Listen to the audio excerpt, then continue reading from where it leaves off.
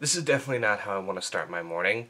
As a matter of fact, this is the first time this has ever happened to me over one of my YouTube videos. I hear about this all the time when YouTubers talk about certain situations like this, and you know, for the most part, a lot of the YouTubers that talk about it, you know, they tend to say these are allegations, we don't going and sending hate to anybody, and we will let this all play out before we start fully judging.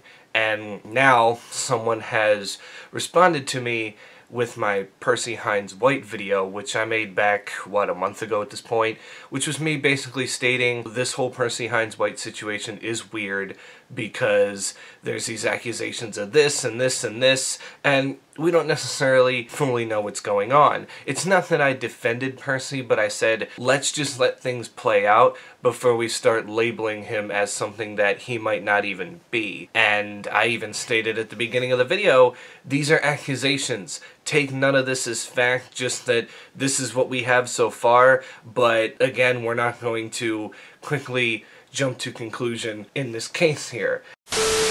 These are allegations. Nothing is set in stone right now, so just proceed with caution.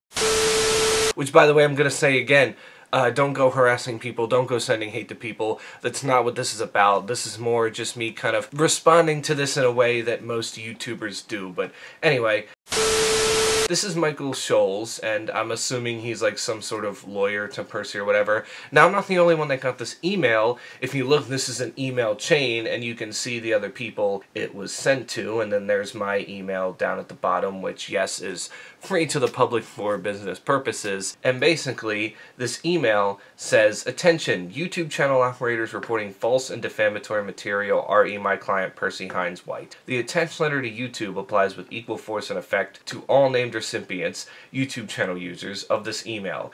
You are therefore on specific notice that this office considers your content, re my client, to be actionable defamation of his character, and we request that you immediately delete said material and refrain from disseminating any further and future such defamatory content. Again, the requested material contained in the attached letter applies to those entities listed here. We therefore expect your timely response within the time frame specified in the attached to avoid further legal action." I'm not going to do anything with my video. I think that's my firm foot down, because again, I'm not saying that Percy did anything. I'm saying there's a possibility. That's the whole point of accusations. But again, I said I wasn't going to jump to conclusions and start assuming things from stuff that we've heard so far.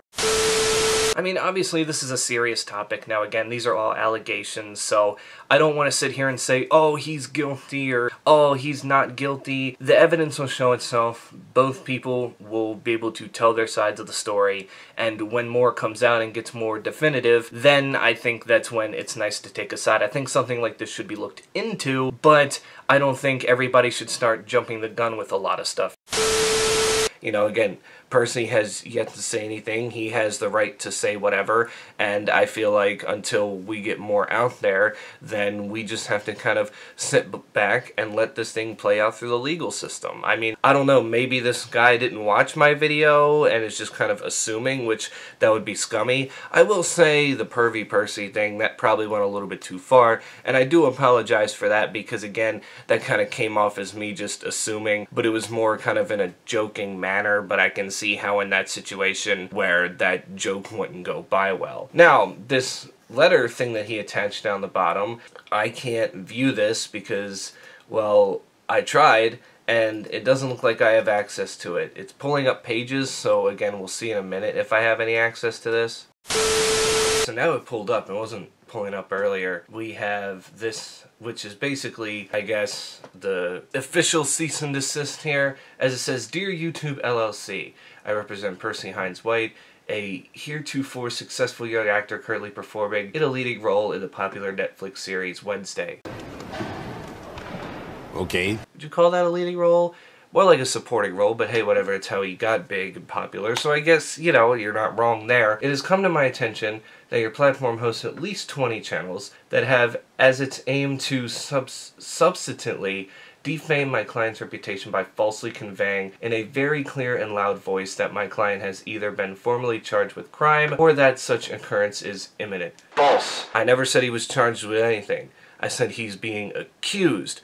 There's a complete difference there. I made sure to say he's being accused, these are accusations, because again, he hasn't been taken in, he hasn't been arrested, there's ongoing legal issues currently happening, so therefore, you're already wrong about me at least. I don't know about the other YouTube channels, I can't speak for them, but for myself, I never said anything like that. The proof is in the pudding if you just go watch the video for yourself. Then in the second paragraph, it says, alarmingly, these channels falsely scream to its viewers that my client stands accused, is charged, or may be charged with such heinous crimes, forcible rape, rape by drugging, statutory rape, contributing to delinquency of minors by simply repeating bare heresy and unsubstained internet dribble, all with the stated intent of doing substantial damage to my client's career and ability to earn a living. Some channels try to evade defamation unsuccessfully by stating that this unsupported hearsay parroting are mere allegations and ask viewers to give their opinions, all while fostering hate speech and encouraging harassment. You are all notified that all such allegations are patently false,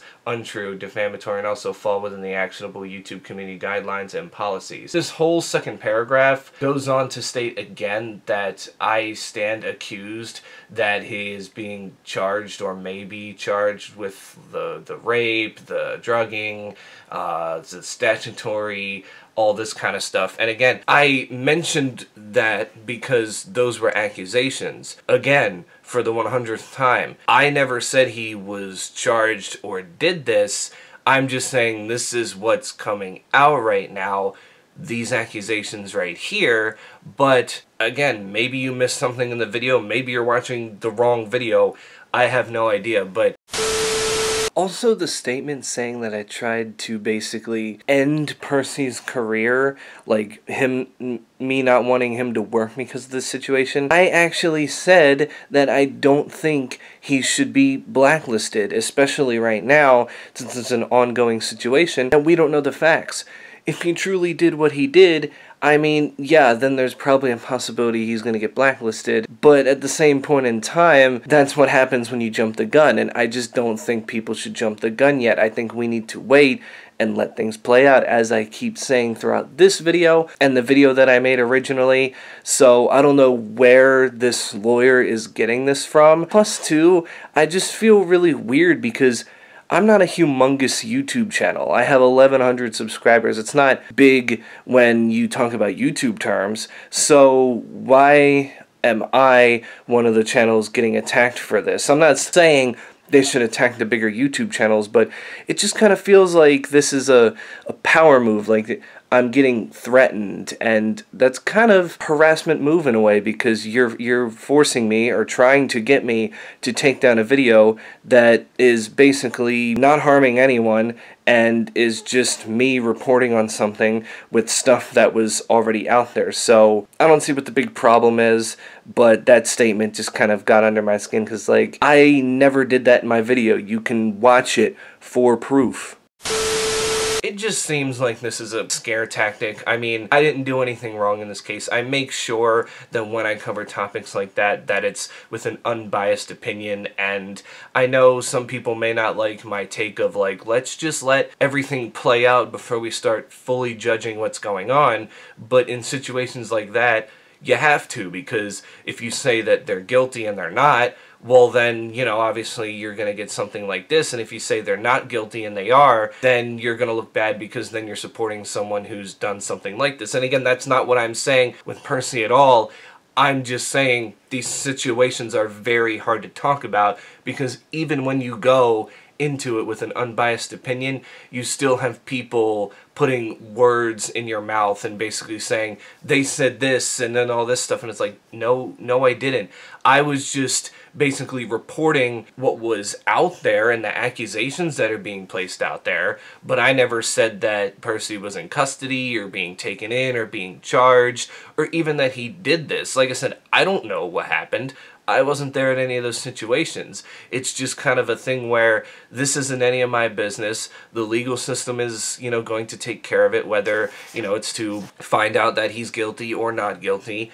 and we can move on from there. It's just frankly the, situation that I hope gets resolved as soon as it can for either Percy or the alleged victims in this case. But yeah, I'm not going to, take that video down. It's not because it's like, oh, views or anything. I really can care less about that.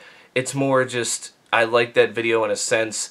It's me, telling people, like, look, I know this situation's going on, I'm just telling you what we hear, but at the same point in time, let's not rush things. The main reason I made that video was to bring home the point of rushing to conclusions isn't going to get this anywhere further. We have to be patient and let things play out and then see where we're at after it all goes. That was my complete intent. And of course, to get to my point, I had to talk about the situation at hand because that was the example I think we had at that point in time. So again, I hope that Michael, or whatever your name is, Michael actually, watched the video and didn't just kind of assume because someone told them that, hey, this person used Percy's name, so you should probably go after him because it doesn't sound good, the title doesn't sound good, when you can't judge YouTube videos by the title of the video, at least not all the time, but sometimes it's acceptable.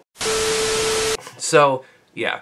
The video's staying up, and not that I don't apologize for making that video. There's probably some things I said in there that could be misconstrued, and again, for that, that's probably, my mistake, and I do apologize for that. But, it's more of an informative video, and I don't encourage anyone to send hate. I don't know how that video you can say, oh, he encouraged people to send hate, when I specifically say in that video that that's not what I want at all.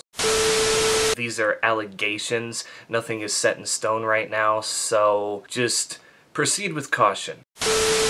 If there's anybody making defamatory comments, it's you, Michael. It's you. That's it for me. Stay safe out there. Don't send hate to anybody that's mentioned in this video, and until then, I will catch you all in the next one.